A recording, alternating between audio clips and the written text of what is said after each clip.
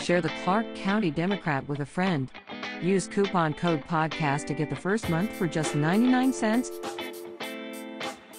Advertising promotion collectibles from Bedsoles in Thomasville. Email Paul Sims with your questions or comments and requestcollectibletalk@gmail.com. Business owners know advertising can be the key to success in the business world. Probably one of the best advertising campaigns in history built the Coca-Cola Company into what it is today, and vintage Coca-Cola advertising items command premium prices from collectors. Antique advertising can take on many different shapes and forms, such as signs, calendars, thermometers, and specialty giveaway items, just to name a few.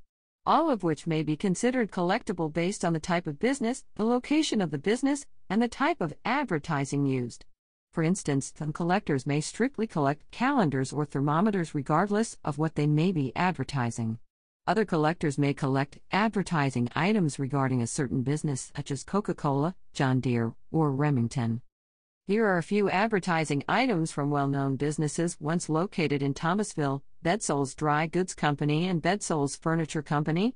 In the photograph of downtown Thomasville, dated to 1959, you can see the Bedsole's Dry Goods Company on the left, and at the end of the street the Bedsole Furniture Company, both very important stores to the citizens of Thomasville at the time.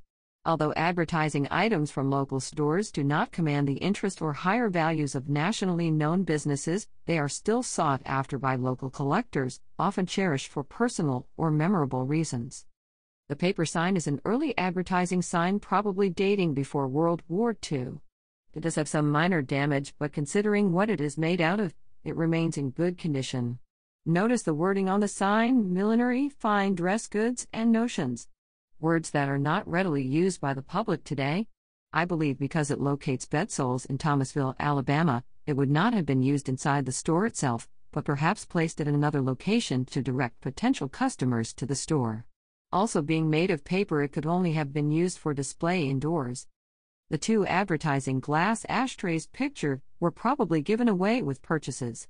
The larger rectangle ashtray can easily be dated to 1952, as it is commemorating Bedsole's Dry Goods Company's golden anniversary and 50 years of progress.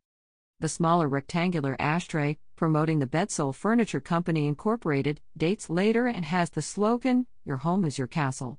It also has a 7-digit phone number in the advertisement.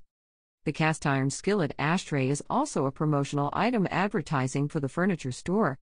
These little skillets were also giveaways and were a common way to advertise during the 1950s and 1960s.